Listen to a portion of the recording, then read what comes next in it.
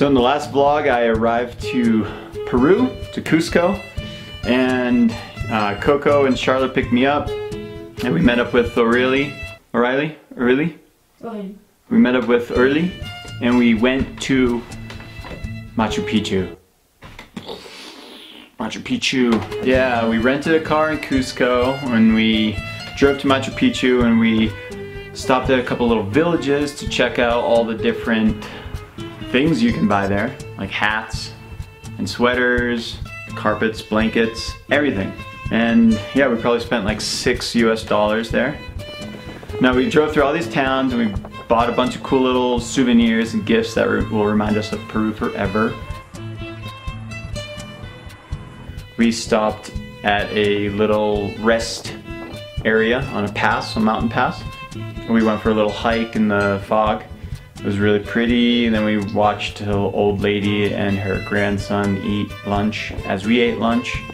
Guinea pig's a big meal here. I don't know if you knew that, but in Peru, they put guinea pigs on sticks and they cook them and then you eat them.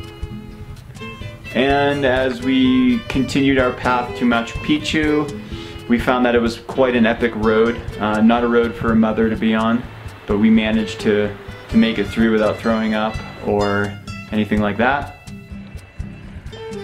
And yeah, we finally stepped foot into the sacred grounds of Machu Picchu. We're on top of the Machu Picchu mountain, where there is a wonderful view on the Machu Picchu. Yes, wonderful. But not today. I think I've seen this view before. That's Orly finishing the hike. What the hell did we do? We walked around with like 1,000 other tourists, actually to be exact 2,500 other tourists, which was a weird experience because you're in this place it's just total wilderness up in the mountains, but yet there's like 2,500 people also with you. After about 2 weeks for me of sightseeing in Peru, I'm so excited to finally do some rock climbing, and here we are in Pitumarca. It's a tiny town located 2 hours from Cusco.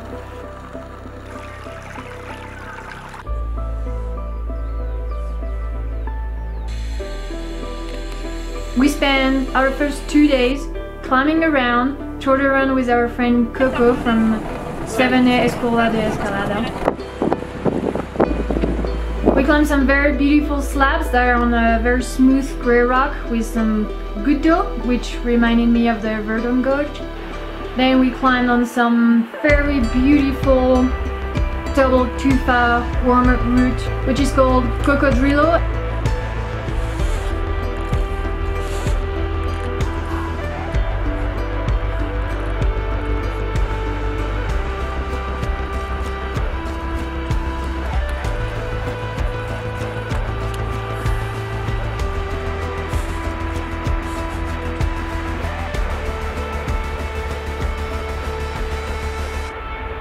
Tufas again.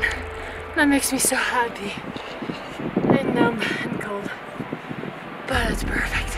Awesome. And we also got our pump on the 8A plus called Mas Duro Que Mi Polla. Charlotte? Yes? Tell us how you feel right now. How I feel? Overwhelmed, amazed, happy. I can't find the word. But this place is amazing, and knew it was gonna be good, but I didn't think it was gonna be that good in that much. So we'll be busy. We might have to stay longer. What do you think, Josh? We're gonna cancel Alaska. It was funny, we were like, oh, should we cancel Alaska, should we not? And then we got a text from one of the locals up in Alaska basically saying like, we just got a ton of snow, it's gonna be tough for you guys to climb here. And Charlotte and I looked at each other, we said, all right, time to cancel Alaska.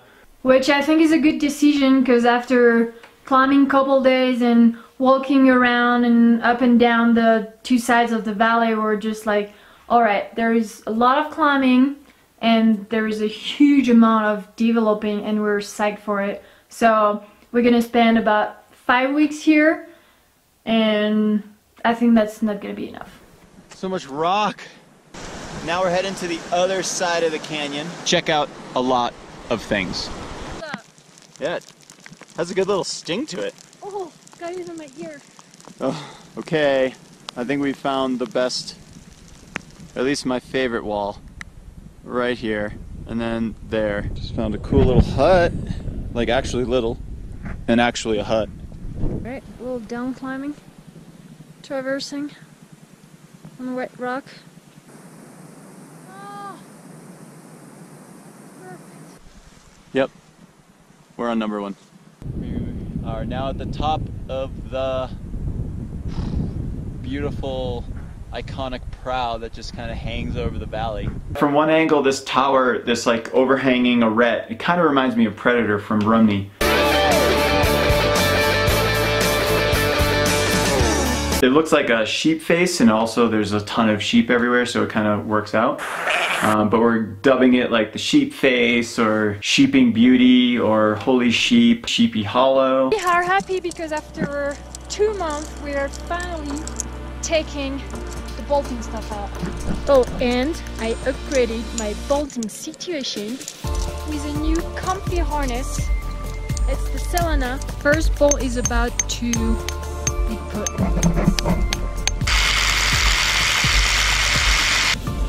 Yahoo! We are working out the lines, we're figuring out where to put the bolts. We are running from that rain right there. It's starting to sleet right now. Thunder is still echoing in the canyon. We're making our way to a little hut. Yes. There's a first for everything, and today is our first time running to a man-made ancient shelter. Thanks again for following. This is vlog 52 now. And again, you can follow us on EpicTV.com. You can follow us on our website at aworldlesstraveled.com. You can also check out some of our destination films on Cold House Media Vimeo channel. And other than that, we're stoked to stay here for 5 weeks in one place and bolt the hell out of the valley.